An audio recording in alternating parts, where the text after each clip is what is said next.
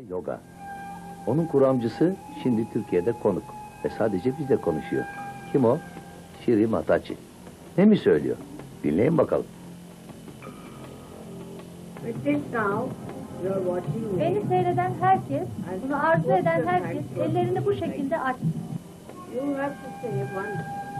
Elinizi kalbinizin üzerine koyun, sağ elinizi.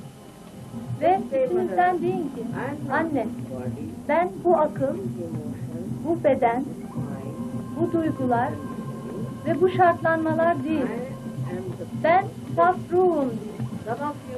Bazılarınız son derece katı ve resmi, içinizden suçluluk duygusu taşıyorsunuz. Çünkü bununla buradaki merkezinize zarar veriyor. Şimdi sağ elinizi bana doğru bu şekilde yükseltin ve sol elinizle başınızın üzerinde vibrasyon, serin esinti veya sıcak esinti olup olmadığına yavaş yavaş bakın. Gözlerinizi kapatabilirsiniz isterseniz. Şimdi sol elinizi bana doğru uzatıp sağ elinizle başınızın üzerine ve hafif hafif gezdirin. Bakın, serin ya da sıcak olabilir hissedeceğiniz eser. Elinizi yavaş yavaş yukarı veya aşağı oynatabilirsiniz hissedebilmeniz için. Şimdi her iki elinizi de yukarı kaldırın. Ve şu soruları sorun kalbinizden, içinizden.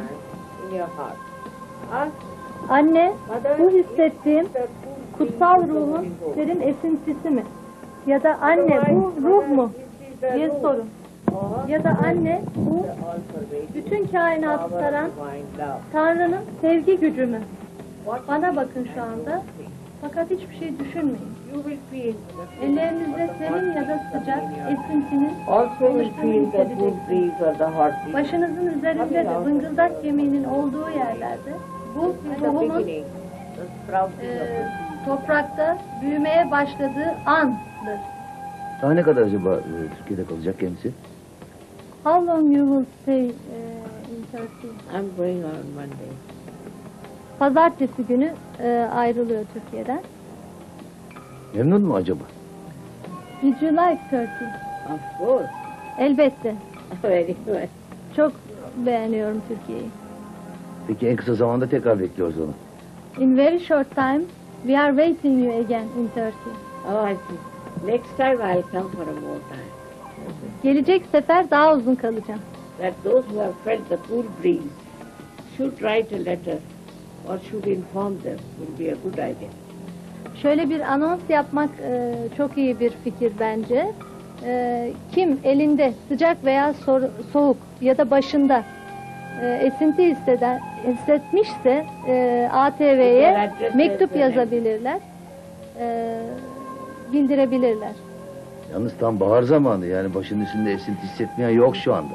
Dünyada insanlar genelde yaşadıkları hayattan, kendilerinden tatmin değiller. Her şeyleri oluyor, para kazanıyorlar, bütün istedikleri oluyor. Fakat hala bu insanlar bir türlü mutlu olamıyorlar, içleri mutlu olmuyor. Ve Kur'an'da da söylenildiği gibi mirajın olması lazım. The ascent has to take. Yükseliş denilen şey, onun olması lazım. And a transformation has to take. Ve bir değişim, toplu bir değişim olması lazım. Peygamberimiz Muhammed dedi ki, ruhunuzu parmaklarınızın uçlarında hissedeceksiniz ve kendinizi yüzleşeceksiniz kendinizle. This reality we should know.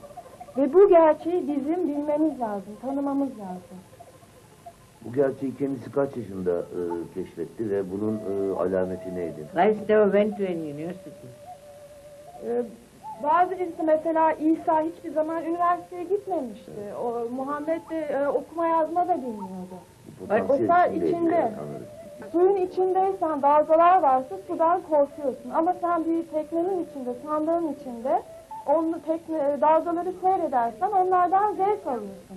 Fakat yüzme biliyorsan sudan korkmazsın. Suyun içine atlayıp insanları o sudan kurtarabilirsin. İnsanları sevdiği gibi bütün çiçekleri de seviyormuş. Acaba kendisini özdeşleştirdiği bir çiçek var mı? My name is also Daisy. Benim ismim Daisy, yani papatya. Margarita. Margarita. As a gift.